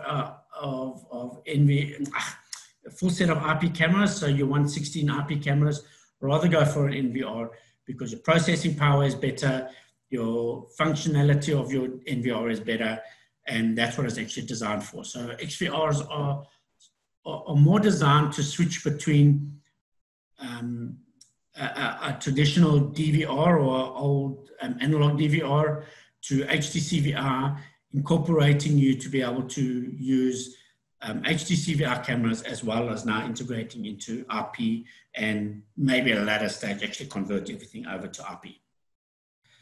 So DVRs require hard drives to record their data, and they will have a maximum number of hard drives supported. The more hard drive space, the more video recording you can store. So just a quick note there, as far as when you're looking at the specs on XVR or NVR. When you, for example, you see XVR, let's say 5116. So the 5 indicates the series that it's what, so feature-wise, if you want to put it that way. So 5 indicates the series. 1, the first 1 will indicate your amount of hard drives. So if you've got a 5116, it has 1 hard drive, capability of 1 hard drive. If you go 52, then that means it's got a capability of 2 hard drives. And then the 16 thereafter is the number of channels. And then there's usually a whole string of other paraphernalia behind it, which obviously indicates the different types of features and the type of stuff that DVR or NVR will have. But talking about hard drives specifically and the amount of hard drives that you can take on a device, quick way is to see by the product code. So 51 will be series 5 and 1 hard drive. A 52 will be 5 series with 2 hard drives. And then obviously indication of your channels, either 04, 08, 16 or 32. So it'll be 5204, for example. Not that a 4 channel will have 2 hard drives, but anyway, 5216 will be 5 series, 2 hard drives, 16 channel.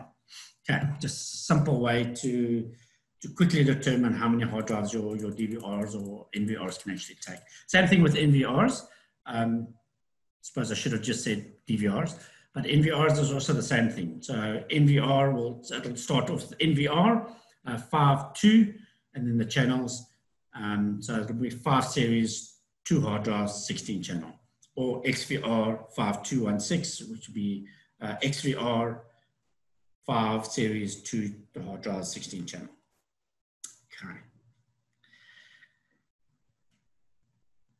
Okay, recordings on motion detect. The DVRs will only record video when it detects a change in the images. So as far as motion detect, if you have your camera set to motion detect, so you'll see on your configuration of your DVRs, you have a option to either do motion detect or continuous record. If you set it to motion detect, only if there's motion will that device record. Just a note as far as setting up your DVRs with motion detect. So motion detect sounds like it's a good thing. So it should save you lots of hard drive space and et cetera, et cetera. The problem is if you set motion detect on a very busy area. So let's say a shopping center where you've got people moving in and out all the time, especially during the day. So let's say you've got people moving in during the day, you've got people moving in the whole time. If you set that camera to be motion detect, what the camera actually does is for each motion detect scenario that it actually starts and stops, it writes a header, then it records its footage, for its motion in other words, then it writes a footer. So if you can imagine, if there's continuous movement happening and you've set your camera to motion detect, for each one of those movements, so each segment of video that it's actually trying to record to the hard drive, it's got to write a footer and a header. So what happens become those footers and headers, there might be 20 million footers and headers in a day. So that just increases your hard drive space because it needs to write that all the time. So the better way to do it is if you've got a busy area that people are moving in all the time, but at night there's no movement, the better way to do is do a continuous record during the day and then a motion detect at night, where your continuous record will record anything that's happening. So it only writes one header and one footer for the day. Unlike if for each motion detect scenario, it writes a header, footer, header, footer, header, footer. So as you can see, that'll increase your usage of your hard drive space and actually not be beneficial to you. So during the day, you set as continuous record, and at night you can then set as motion detect, because now there shouldn't actually be anything happening at night other than maybe a cat or a dog or something running around that'll set that motion detect. But so at night you don't need, if there's no movement at night, you don't need to continuously record at night. And so you can motion detect, that'll save your hard drive space. But your motion detect in a busy area during the day is not going to save your hard drive space. It's actually going to increase your hard drive usage. Okay, input triggers. So the DVRs can perform certain actions upon an input trigger, i.e. record or trigger an output event. So talking about that is, let's take a scenario where you have, let's call it passive. If you want to integrate your alarm system into the DVR system and you have a passive or a door, something that's opening a door, or you have a safe that shouldn't be opened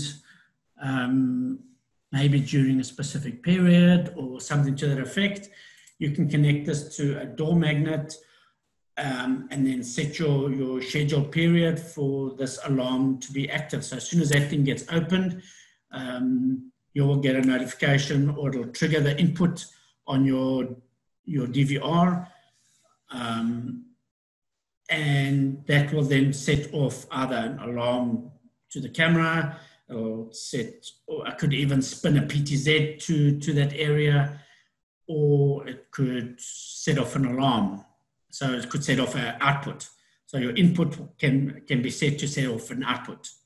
So you could, for example, have your DVR input that, okay, this door has been opened, and you can, on your output, you can have a siren running, and then the DVR will control that for you. And obviously, if there's a camera or whatever attached to that same input, that camera will start recording and doing whatever the case is. So that's how you could really use input and output triggers. Again, check your spec sheets. Make sure that your DVR has inputs and outputs. A lot of the DVRs now, especially the AI, seem to have done away with the inputs and outputs. So just, check your spec sheets, especially on the XVRs. NVRs will require it to happen on the camera. Your NVR, you generally don't have an input or an output. So that needs to be triggered from your camera side. So some of your cameras will have like a alarm input and alarm output, or it'll have mics or whatever that's on the camera. So that's really what they're for, and can be utilized in many different ways. Okay, so connecting remotely to your DVRs. You can connect to the DVR remotely on the network, or on the internet to view your camera images. You can do this. You can do this from the app or from your PC or a smartphone. Okay. Recording while viewing past events. You can view previously recorded video while still recording current video. So you can be doing your playback at the same time.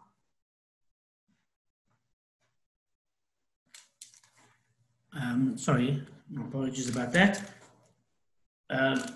So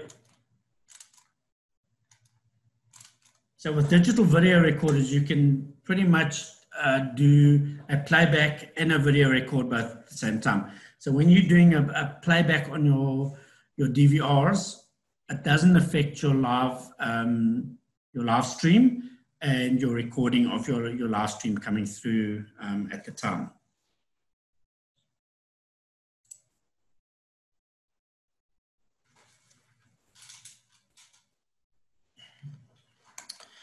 Okay.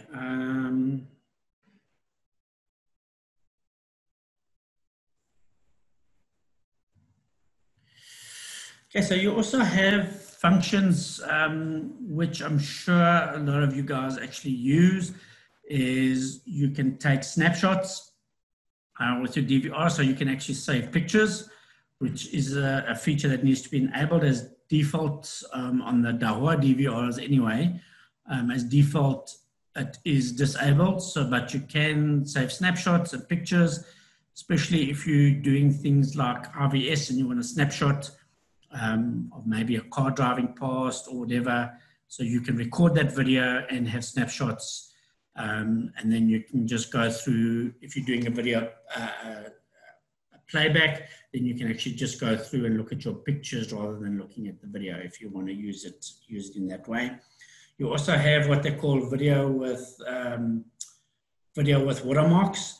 So the watermark basically just is a security feature that can be taken to court that allows let's say the judge or the police, or like what's his name says, he was involved in forensics. I'm sure he uses the authentication of the watermark on a regular basis. So watermarking basically embeds a name or something that you've set as your watermark and embeds that into your video so that they can confirm that that video has never been tampered with. So to prove the authenticity of that video, it just is an extra cover for the customer to say, yes, this is actually the authentic video. It hasn't been tampered with at the end of the day. Just a note on that, if you are pulling it off onto a USB stick or whatever the case is, you need to pull it off in its original format. You can't pull it off as a JPEG or MP3 or anything like that. It's got to be in the original format, and you have to use the Dahua and the specific software that is supplied with that footage. So when you're doing your recording, there's usually an option to say include player. So you need to include player, and you need to include the player and then obviously put it into its original format that DVR actually records in. So only then will it actually bring the watermark across and be proven to be authentic. Okay.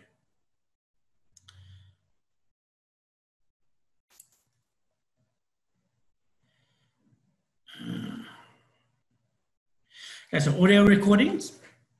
So a lot of the XVRs and NVRs actually have audio recordings.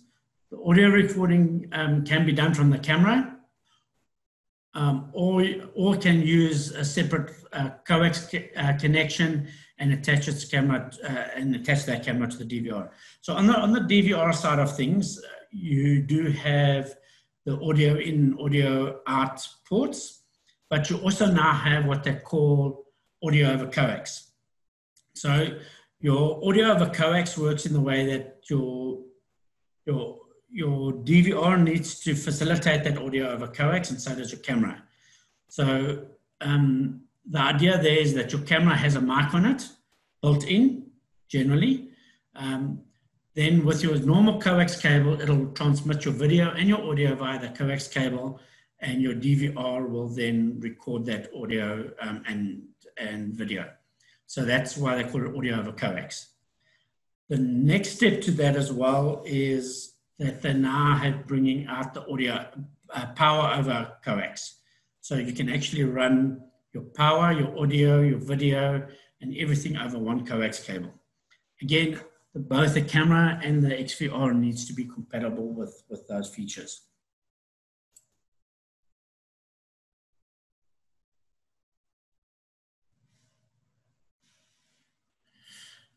Christian's still asking, can you record audio without control room hearing it? So when you remote connect to a device, your audio needs to be enabled. So your audio will be recorded, but if you want to listen to live audio, you actually got to click on the little mark at the top to make that live audio come through.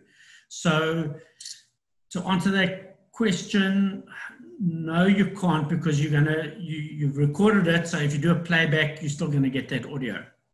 And live view as well, as a matter of just, if you don't click the speaker at the top, then you won't hear the audio. But if you click the speaker on the top, yes, you'll hear the audio, and there's no way to really disable that function. I suppose you could disable it in your user rights, where if you create a user, you can decide what that user can actually watch or see, which channels it's allowed to see, which rights it has to do whatever on that DVR. So you could create a user. So don't give the control room the administrator user. Create a new user, and from there you can limit what they can see, what they can't see, what they can hear, what they can't hear.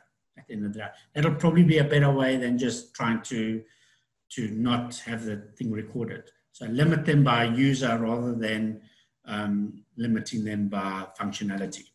So the user will limit the functionality, put it that way.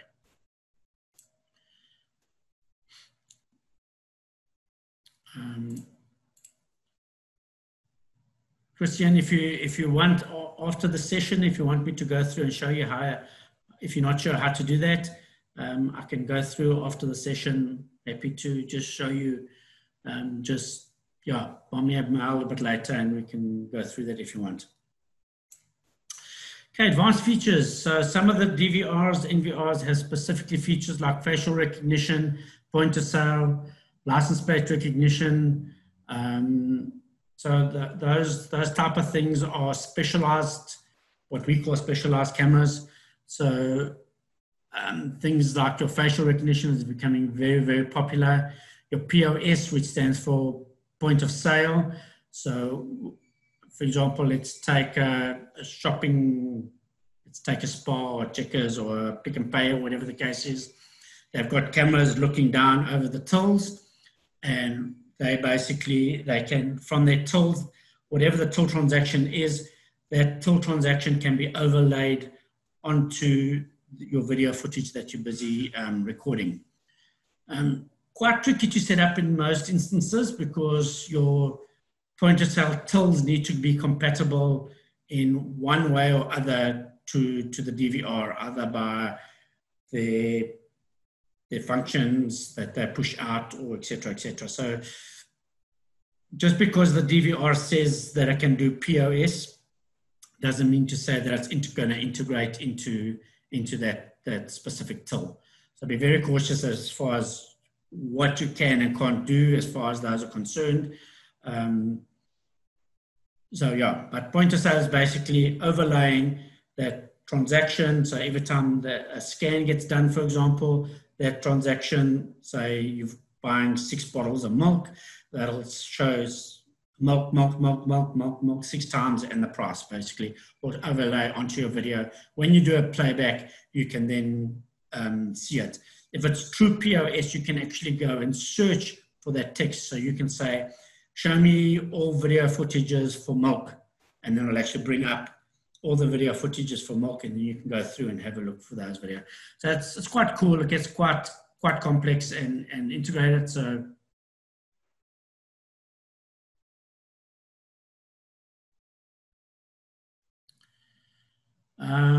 So questions, the Poppy.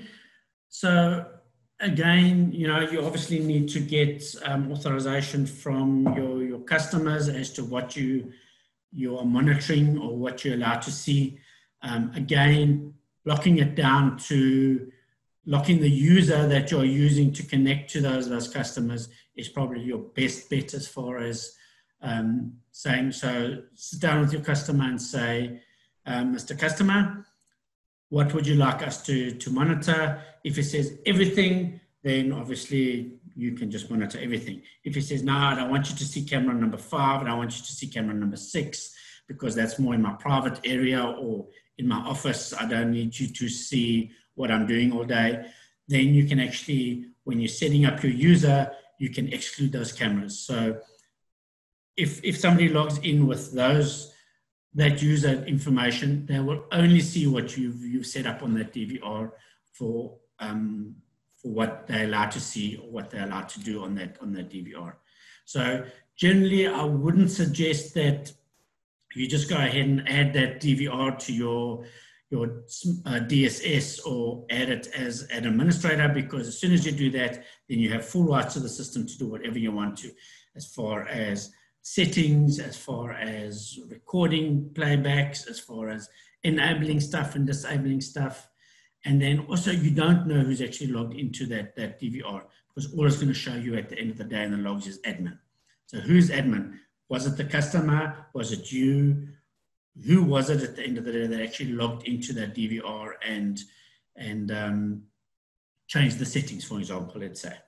So yes, I always recommend that you take it and you say, set up a user specifically to allow that user to only do specific functions, and then bring that into your monitoring control rooms or whatever the case is.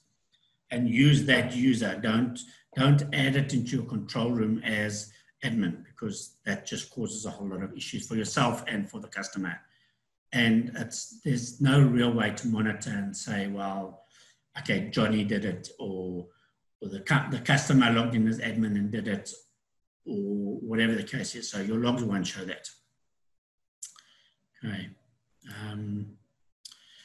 So getting back to your advanced features, so you nowadays get your license plate recognition cameras that are designed specifically for license plate recognition. So these license plate recognition cameras can, for example, automatically open booms for you. They can detect your speed. They can have what they call a blacklist or a whitelist. So if, for example, a blacklisted vehicle comes through, it will then notify and set off alarms and do whatever it needs to do to notify the people that there's a blacklist vehicle that has now entered or exited or driven past or whatever the case is. Or you get a whitelisted vehicle that drives up to a boom, automatically opens that boom without any tags or anything like that. Yes, I know it's on everybody's mind. What happens if it's a false number plate? Unfortunately, it's going to open the boom. It doesn't know whether that number plate is false or not. However, with the new AI license plate recognition cameras, they're getting very clever. So although it hasn't really been tested yet, this is like a seriously new feature that we've only been told about most recently. So you can actually say the number plate is attached to a color or a make of a vehicle. So if a black car drives in with a number plate that is supposed to be a white car, then it won't open the gate. Or if a Toyota drives in and is supposed to be a Mercedes, then it's not going to open the gate either, because it's going to look at the logo and it's going to look at the color of the vehicle. So with the new AI ones, they're getting clever like that, and actually, again, AI being your learning algorithm the whole time, it's going to get better and better and better, and the learning process of color and manufacturer and all that type of stuff will then be built in as a security feature for recognizing those number plates. Sure. Hold on a sec. I need a drink of my coffee, guys. Give me 2 seconds.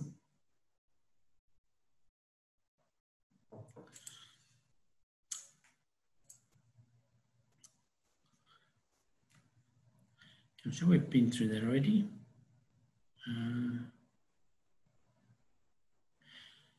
Okay, so we jumped the gun a bit earlier discussing the DVR and NVR.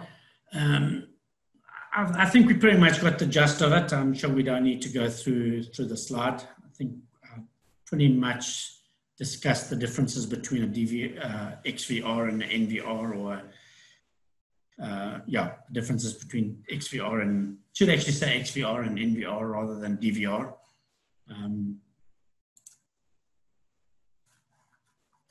So the main differences again are just, as you can see in the pictures there, your, let me get my pointer up.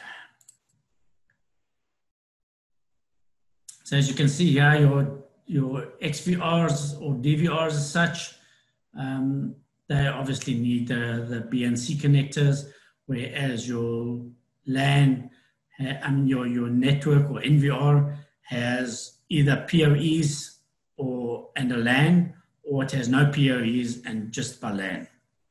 Okay, so you also get the NVRs that do, for example, is a 16 channel, but it only has 8 PoEs. So like this one, for example, is probably a 16 channel. So your 8 PoEs can be used to drive your one set of 8 cameras, and then your LAN port with a switch needs to be used to drive your other 8 cameras to be able to obviously get your 16 channels. Okay. So this NVR in the picture here shows that it's got inputs and outputs. A lot of the new NVRs don't. They rely on the camera to do those inputs and outputs. I'm just looking at the one that I have actually here. It definitely doesn't have any of those inputs and outputs. So this is quite an old NVR I take, and yeah, a lot of the NVRs don't have these input and output ports. All the Dahua equipment, XVRs and NVRs side of things, both all have HDMI and VGA ports that you can use, and that is dual shared screen, so whatever's on the VGA also displays on the HDMI. You do get the DVRs and XVRs and NVRs that can do what they call video spot. So you can split your video between your VGA and HDMI. So you can have HDMI showing one thing and VGA showing the other thing. But most of the DVRs and NVRs that come out only have a shared video chip. So your VGA and HDMI are actually one video chip and one screen. Then to go a little bit further to the higher end NVRs, you actually have the high NVRs, which is a VGA and 2 HDMIs. So you can actually have a shared VGA and HDMI screen, and you can have a secondary HDMI, which can display something totally different. So again, check your spec sheets, check what the NVRs facilitate, and we can obviously advise you further. Your sales guys can obviously advise you further to what you're looking at or needing. So Ulrich, yes, Ulrich is asking, can HDMI and VGA be used at the same time? Most definitely. You can plug in a VGA and a HDR monitor and they will display exactly the same. Just a note there, make sure that your monitors can display the resolution. Because it is a shared chip, you can only set the resolution once. You don't have a resolution for HDMI and VGA, unless you can split, unless the NVR, DVR, XVR has a dual chip where you can do spot outs and that type of stuff. Then you can set your resolution. But your VGA and your HDMI generally need to be able to handle the same resolution as what you're pushing out of your DVR. So that pretty much brings me to the end of the presentation. Thanks for the rest of you. Have a good day. Cheers.